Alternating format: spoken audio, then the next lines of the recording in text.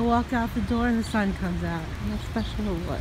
So I skipped recording for VEDA one day. I was in the hospital. I'm fine. I'm totally fine now. Well, not totally fine, but I'm hanging in there. I didn't bring my phone with me to the hospital because I went via ambulance. I didn't even think of bringing my phone. I was so out of it and dizzy and weird, and we were just rushing out that I didn't even think of bringing my phone. That kind of sucks because it wasn't as serious as I thought it was. I thought I had pneumonia. I didn't. It's just bronchial asthma. But because I didn't bring my phone, I didn't record any of it, so I didn't have anything for a vlog. And honestly, when I got home, I was too sick, so I'm off by one day. I am on my way out now to the movies, and I'm gonna go see Trainspotting 2. Woohoo! I love it after it rains. They go on 16 and 4 for Modelos and some smokes.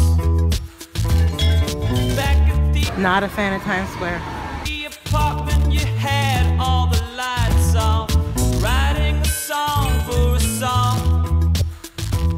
A mathematical equation, that's all. Put together pieces that your friends will all solve. Who are you waiting for?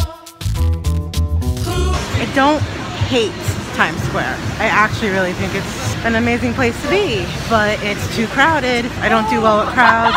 Otherwise, it's great. Have you lost? Who? It's backwards, but we're seeing Trainspotting 2. We're at AMC in Times Square, and I am with Jay Sharp. Hi. Hello. His hair is still blue. Yes. Are you heading for? Who have you tossed?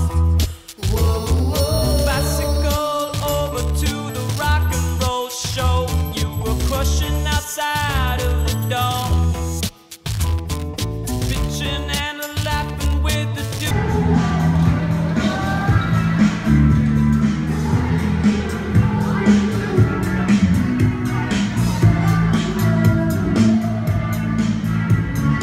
Trainspotting was really good. I hadn't seen Trainspotting in, I'm gonna say like 10 years, maybe more than that. It was really great to see everyone who was still involved in the movie. So if you didn't see Trainspotting 2, go see Trainspotting 2. It's good, it's worth it. If you're a fan of the first one, go see the second one. Motherfucker, just missed a train.